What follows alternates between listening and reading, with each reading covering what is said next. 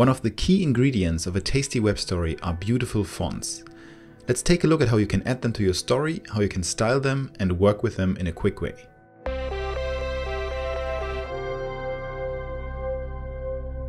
We will start this tutorial on the top left side of the editor. Click on the T button and the text tab will open.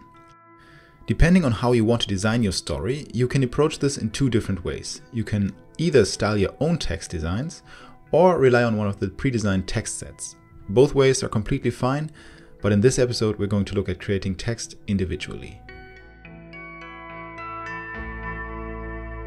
Alright, we are in the text tab and I'm going to click on heading, and some heading will appear on the page, and I also want some paragraph, and a little bit of paragraph will appear on the page.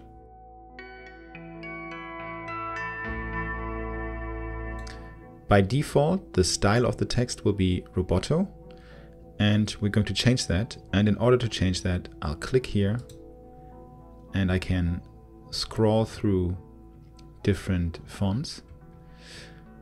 But I've already decided that I want to use Source Sans, so I can type in search source, and here it is, Source Sans. I want to use that. I click on it and zack, the text changes.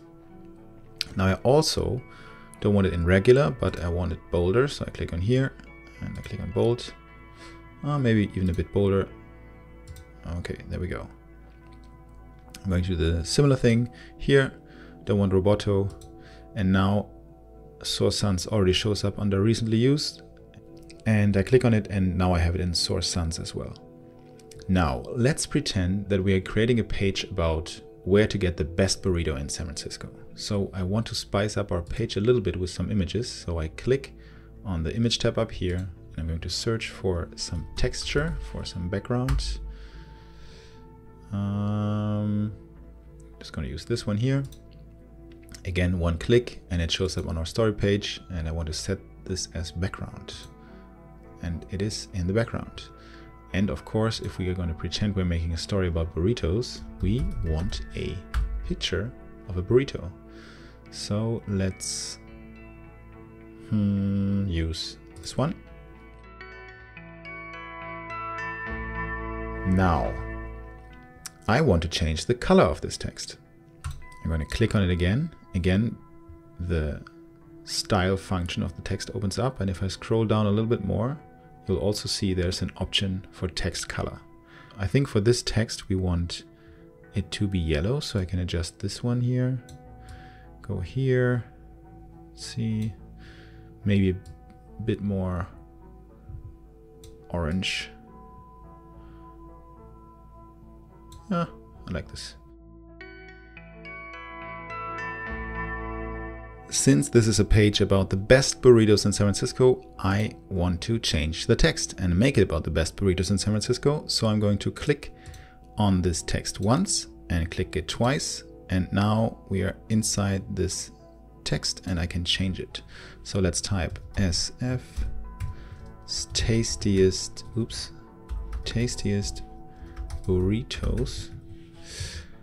And I'm going to take this here and drag it down a little bit to give us some space. I want this text to be centered, so we're going back to the style part, and I'll click here on centered, and I want it to be a bit wider, so then you can grab this box and just make it a little bit wider. And now, to make sure that this text is also center aligned on the page, I can grab it, and immediately when you grab it and move it around a little bit, these pink lines show up, and this bold vertical pink line that goes through the middle of the page shows you that you have indeed found the best spot right in the middle of the page. So now I'm sure that this text is also center aligned. And of course I could also go here, click on this and just click on Align Center, and it will also center align this. Now, what if I maybe want to apply this style that I've just created to other headlines later on?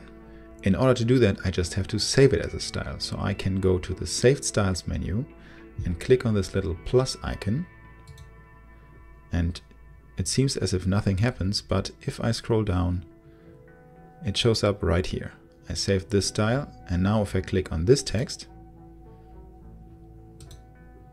it turns into the saved style. But of course, this is not a headline, so we don't want this text to be in bold yellow lettering, so I'm going to undo this.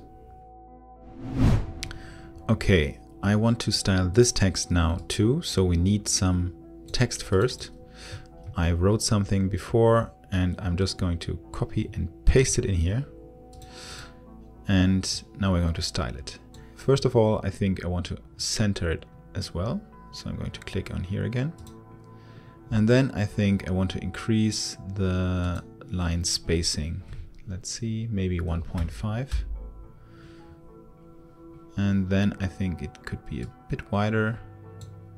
And maybe the font can be also a bit larger. So maybe not 18, but let's type in 22. All right, and I want the text box to be a bit larger still. And now I want it to be center aligned as well. Again, I'm just going to drag it there. Here we go. And again, I want to make sure that this style has been saved. So I'm going to go here and click on the plus. And there we go. We have saved the style. Now let's say you created a text style for a header and you realized that your font size was too small. Then you can of course delete that style. And so we're going to click on our header here. I'll click on the pencil and then these X's will show up, and then I can delete my saved style. And now I'm going to increase my font size to 44. And I like that much better. And then I'm going to save this again. Here we go. Now I want to spice up this page a little more. So I'm going to bring in another heading. And for this font, I want it to be a little more crazy. So I'm going to use a font called Rock Salt. I'm going to type it into here.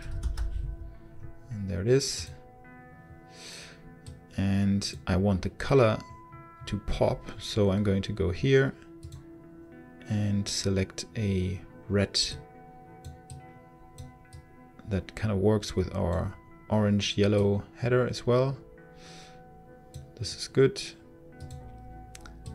And I'm going to widen this box and going to type in say what, because what we're finding out about burritos here is so crazy. And I want to underline this because it's important. And to do that, I need to select the text and then I can click underline. And here we go. I also want to slightly angle this. Say what? See? Here we go. And you can do that manually by just dragging this little button up here.